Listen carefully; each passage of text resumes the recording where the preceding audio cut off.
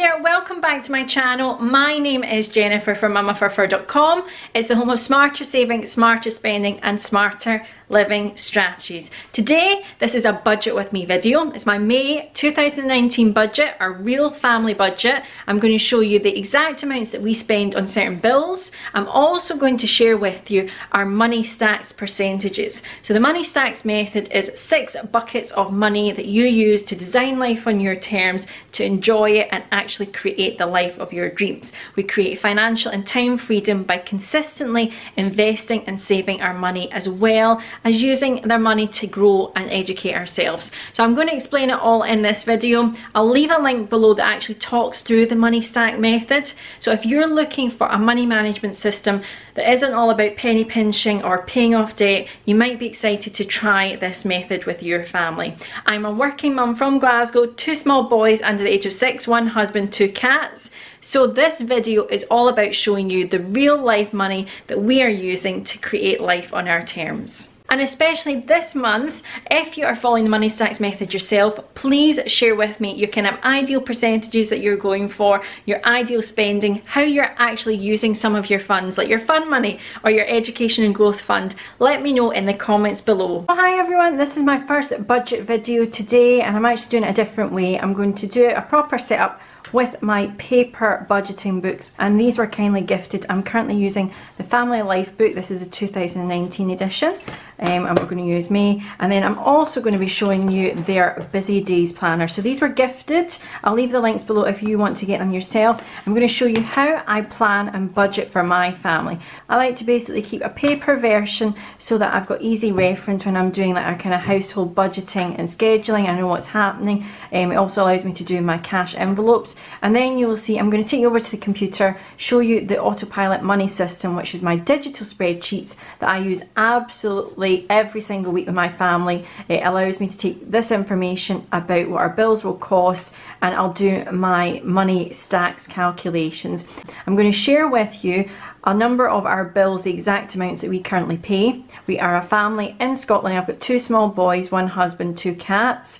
So our money is relative to a 2 or 3 bedroom house in Glasgow, the cost. So by any means, don't think that these values I'm going to show you are what you should be aiming for. I'm going to share with you our money stack percentages right now. So let's start right away, and I'll give you our actual May budget, the amounts of bills that we are paying. The first thing is our mortgage and rent, and at the moment we are paying currently £675.42. Now that actually is a monthly amount, and that has an overpayment of 10% of our monthly amount. I follow the 10% rule for any single debt that we have, which means that we pay the minimum plus 10%, so we're actually eating into the debt faster than what the bank or the lender want us to do. We pay 10% automatically as direct debit on top every single month, the first of the month it comes out, and so that means that our mortgage is 25 years will be paid off in 24 years. So we've only got like 21 years left of our mortgage or so to pay. So that's a really simple way to do it. We're also on a fixed mortgage at the moment until October time, I believe, of this year. So that amount will be fixed every month, and then we'll make sure that we go into another fixed rate likely.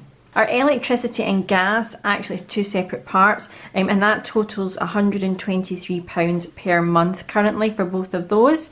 So what I will be doing is, that's quite a high amount I feel, so I'm going to start in a couple of months I'm going to do some digging around and see who's got cheaper rates. Right now we do not have Sky or any kind of cable TV, but we do pay broadband, and what I'm going to do is I'm going to put that broadband under the TV amount. So let me just do that. So our broadband this month always stays the same, and we are on a fixed deal as well for £35, and that's super fast broadband that we've got in our area. Insurance, well, we only have 1 insurance payment comes out every month, and the rest of them I've actually paid off in full for the year, and I have those as sinking funds. So we have our pet insurance, which is currently in at £12.57. That cat insurance is actually due in a couple months time, and what I'm hoping is we will pay that off in full and I can have a sinking fund instead. So I'll show you my sinking funds as well, the kind of amounts that we're putting aside for key things in our life too. Telephone bills, we've got 2 mobile phone bills. We have bought our mobiles completely outright, so we do not have contracts that fill that up in any way. So we have 2, and that totals to £23 every month. I have a £10 contract and my husband has a £13 contract. So for groceries and petrol, at the moment we budget £300 for our groceries for a family of 4 for 4 weeks. Petrol at the moment has actually been cut down considerably, and I'll explain why. I'm only going to budget £140 this month. It used to be closer to £250, £300 because of the type of jobs that we were doing, but I'll explain why that's now dramatically dropped. The last thing is, of course, our council tax. So we pay water as part of our council tax up here in Scotland, and currently our council tax has just gone up actually to £207. So it's gone up by about £10 since last year, but that's okay. Again, we could actually pay that off in full, set up a sinking fund. I'm okay with paying the 10 payments and then having 2 months off later in the year. So I like to have all these amounts just so I know what bills come out. Our bills all come out on the 1st of the month, but what I do is then I'm going to include some of the kind of other little treats you'll see as we get down further. So there's a couple of other expenses that we have every single month. One that we do have is called a factor fee. Because we live in a new build area, we actually pay a factor that he maintains the grounds and the garden, and it's a communal kind of area, so we pay that and the whole estate pays that per house. So that's £13 a month, and that doesn't ever change. You can't get cheaper rates for that. Our other outgoing that we do as part of our fun money is we get Spotify every month. So that's just our little treat for the family. I absolutely adore music, and so I will use it on my phone and be listening to podcasts and everything as much as I can with Spotify. So that's really our main bills. We also have a sinking fund for Costco and our cats. So once a month we will usually go to Costco, which is not far from us in Glasgow, get the cats wet food for the 2 cats, dry food to supplement the wet food, and their kitty litter. And it comes roughly to £50. It's probably about £20 for the wet food, £10 for the dry food, and then £10, £15 for the cat litter. So let me actually talk you through some of our actual money stacks percentages. So the first thing, as I've said in many videos, my pension comes out my employer wage without me ever seeing it. That's why I love pension contributions, where you get free money in top up from your employer and the government. So my particular pension, I have maxed it out, so I put in a total of 15% from my wage before I ever get it. My employer puts in money, and also I've got the government contributions on top. So because our family never sees effectively that money, I do not count it as part of my money stack. I just know that it goes out automatically every single month. Let me talk you through my money stack percentages then. So the first thing I will say, the May budget is actually the first budget with quite a dramatic life change. So if you are aware, I was obviously in hospital in February, and this month is the first month I am back to work, but we've actually changed our household quite dramatically. We're designing life on our terms, and so actually our household income has dropped about 40 to 45%, because we're actually just changing how we're doing things in terms of how we're looking after our kids, how we're working. It's a complete change. So with that is a new budget. So what I really love in the Boxclever planner as well is they have this section at the start which is for your goals. You know, I am so enthusiastic about goals and achievements. And I just really love this spread. So I'm going to actually write down some of the goals for May. We don't have any birthdays. The special days, as I said, we've got the 5k run, that's on the 18th of May. We're going to do that 5k charity run. That was in the diary. And then on the 25th, I've also got the Manchester trip, which I'm really excited about. My goals for the home, well, for May, we generally do I'd like to do a declutter and organise before holiday. For work, I obviously have a day job where I have set work and goals for there, but in particular for my blog, my YouTube channel, and my actual business that I enjoy helping others, my goal in particular will be to create 4 to 6 content videos and blog posts.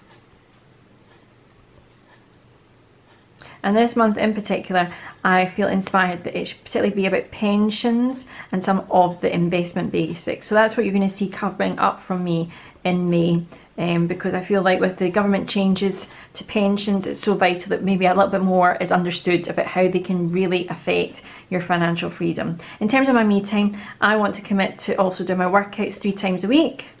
I do them usually in the morning, and then I also, because I've got that run in May, I want to commit to 1 times a 5 or 7k run once a week.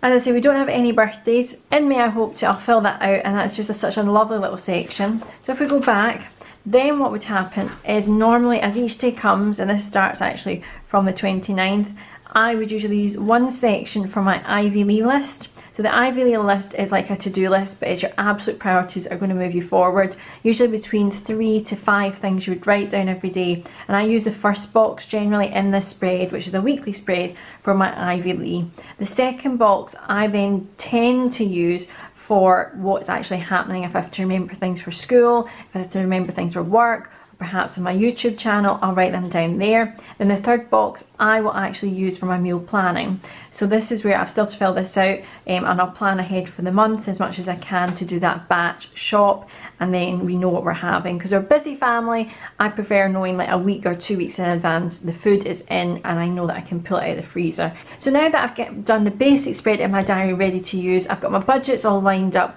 what we're going to actually spend them on. I'm going to quickly show you the AutoPilot Money Spreadsheet. I also use this along with the physical copies of my budget, so I kind of keep track and can work out those percentages for my money stacks methods. So we're on the AutoPilot Money System, which is my collection of spreadsheets. If you are serious about financial freedom, security, budgeting, needing help with debt management, it's really the one kind of tool that I use with my family that is designing life on our terms. So maybe it'd be useful for you too, and I'll leave the link down below to my Etsy store if you fancy checking it out. I'm basically just going to talk you through how those values on paper then get put into my spreadsheet very roughly, and also share with you our money stack percentages for this month ahead.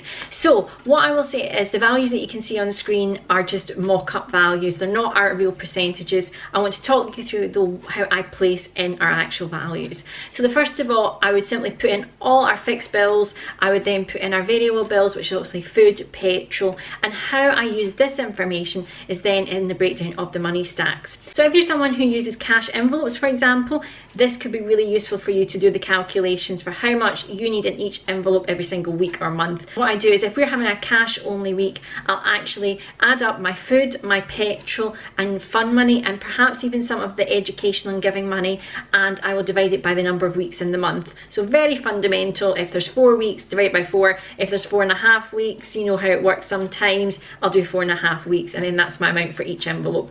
I don't like to separate out this is only food, this is petrol. I prefer knowing for 7 days I've got a grand total amount. If we use it up, it's gone, and then we need to just kind of adapt life as we need it. So that is the budgeting sheet. If you don't have one, you like paper, that's fine. I actually use both. I use the electronic one to play around and have fun with and see where I can manipulate. I was obviously talking about that I plan to reduce our essential stack from 74% down to 65%. This is how I do it. I go in the spreadsheet and I play around. So the next spreadsheet I update every single month is the sinking funds. Now with my tool, it actually tells you how much you need to save every single month to hit your target for a sinking fund.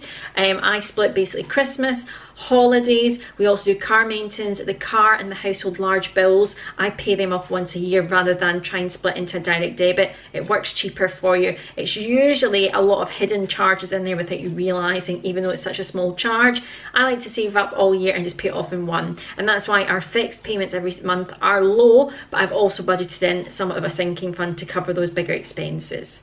Finally, if you're someone who is struggling obviously with debt management, don't forget there is tools on the spreadsheet that show you how much you could save when you're going to be debt free using the snowball or the avalanche method. So the final thing is, of course, here are our percentages for the month. So I shared with you our life has changed in the past month. We are designing life a little bit differently. That means our household income reduced by about 40 to 45%, which is huge.